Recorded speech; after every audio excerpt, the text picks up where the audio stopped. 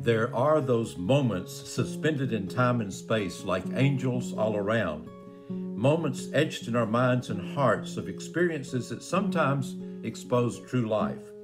The mundane becomes more real, personal, and amazing. Bravos and applause from the hosts of heaven join in. Praise and adoration at the opportunity to embrace His spectacular creation and creativity. Such is this slice of life. Here, the saga of Martin, Chuck, and the kids begins. It all started when Chris next door noticed an odd bird on his roof. He is sleepless, shivering in the cold, forlorn and friendless, a lonely bird on a rooftop. We figured we needed a decoy to keep the bird company and attract others. The decoy became a new friend. Hey, this is a decoy, and Alden, you named this decoy Chuck. Why'd you name him Chuck? I don't know. But it's a good name. Yeah. It's a decoy of the real blue heron that we saw earlier. Well, I guess he fell into the tree and got some leaves stuck in his mouth. Yeah. Just so. And with the decoy, you can really see like blue heron's beak and the black stuff right here. Yeah. And their feathers. Yeah. And the filmer got this because we were going to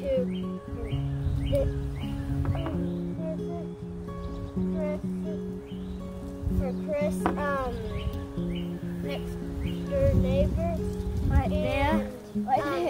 They let us use their pool and play and swim with it, so we got this because the real blue heron is kind of popular around here, to thank them for letting us go to their pool. All right, let's go to the pool.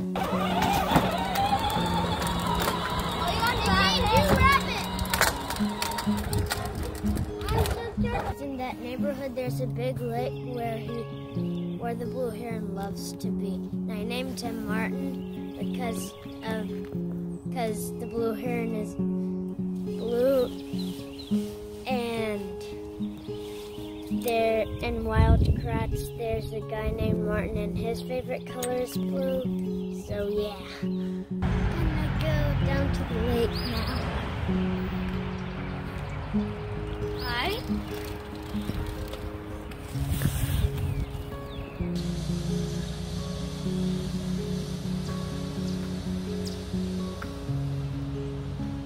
Alden, what did you just see? We saw a blue heron flying. Where was he headed? To the lake right there. Okay. He was more headed like to like a little past the lake, maybe at Chris's house. Yeah. But he had a stick in his mouth. Wait, and yeah, and we didn't catch him on video because like Alden and I were way ahead of the filmer. Yeah.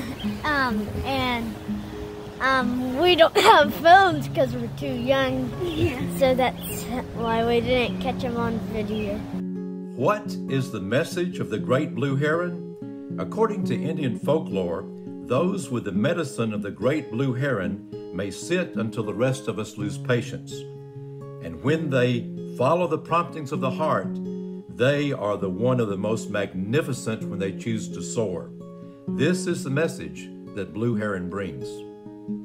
Birds, like kids, have their majesty and woo our hearts with their beauty and poetry.